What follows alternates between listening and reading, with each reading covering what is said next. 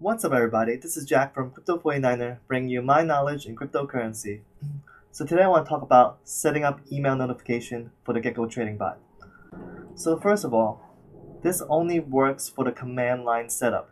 If you're using the UI, there's no way to set up the email notification. Pretty much are stuck with the very basic, just check the screen to see if the trades are happening. That's basically it. For people that are not familiar with the command line setup, I have a couple of videos that show you how to set that up. So you can just go look through my history and you can see the different videos I have regarding command line setup. So if you go to the Gekko documentation on the website here, under enabling plugins, so it should be under the section right here under command line plugins. So you click here and then you scroll down from this section here, you'll find the mailer. So Gekko already have this feature available, but you have to enable it. But it's not that simple, because if you just do this, it won't work. Because if you try to set up this way, it's enable to true, one of the first errors that you get is the plugin mailer expects the module email.js to be installed, so you need to install this first. So you follow this step, you still have other issues. So what you probably should follow through is really just, what I really end up doing is following this instruction here on the Gekko forum from XFFFF, and it's pretty straightforward really. So it just really create a new email account, because a new specific Gmail, because the Gekko trading bot is tuned for Gmail, so you should create a new Gmail account, because I mean at the end of the day you are putting your password for that Gmail account into the config file. I mean it's relatively safe, it's still on your computer, but if anyone gets access to your computer, they can access that Gmail. You probably want to use this with a secondary or a spam email account if you're not setting up a new one. Once you set up the new account, the next thing you have to do is enable access for less secured apps. So again, this is the reason why, because the settings you have to put in for this Gmail account makes it less secure. So you just click on the link as it says here, myaccount.google.com/less secure apps.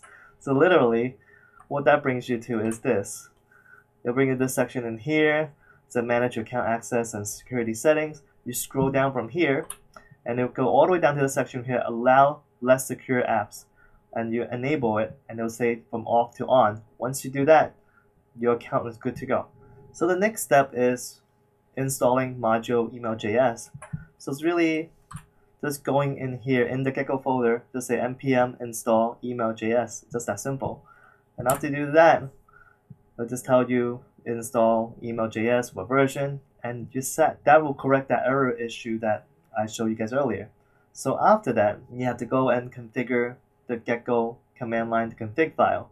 Again, if you're not familiar with the config file, you definitely should go over my previous videos. But if you are, just scroll down to the config.mailer section in here, enable it to true obviously, and then the email here, just type in whatever new account that you created for this particular setup, or whatever spam account you have lying around, whatever Gmail spam account you have lying around that you don't care for if it gets hacked. So you put that in here, and you have to put your password in here in this section. Your password has to go here. So again, that's the reason why you don't want to use your primary account.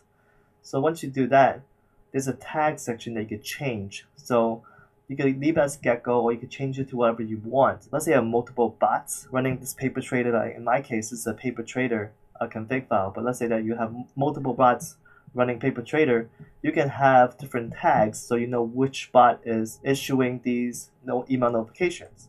And then the rest are already configured, so these are configured. So this is the last part here too. So you can set to your private email address, the email address that you want to get email from. And that's basically it, you're done. So once you have it set up, you have to save this file, then you have to go back and run Gekko again on the command line. So for most people, it'd be something like this, node gekko --config, and whatever config file name you have set up to be. And once you do that, in about a few minutes, you should get an email something like this. So it says, Gekko has started. So again, I changed the tag. So I changed it from Gekko to just to Gekko-O laptop, so I know which bot is sending out these emails.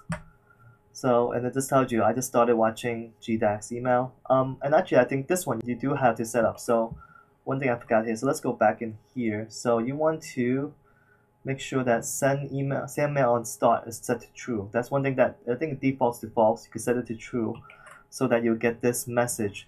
knowing that your bot is currently working, which is good. So once your bot is working and then run through the warm-up process, if there is a warm-up process, then you get something like this when it actually issues buy signals. This is what it does. This is Gekko nil advice, go long. So as Gekko is watching GDAX and has detected a new trend, advice is to go long, which is to buy, and it tells you the current price.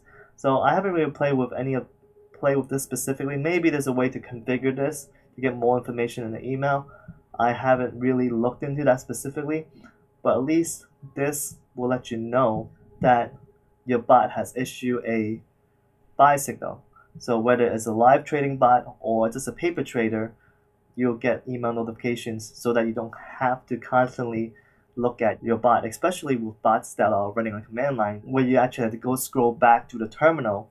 That might be a problem. So this is a lot easier to see. Anyway, that's my video for setting up email notification for the Gekko trading bot. Let me know what you guys think. Leave a comment down below. Like and subscribe. If it isn't crypto, it isn't worth mining. It isn't worth speculating. Peace out.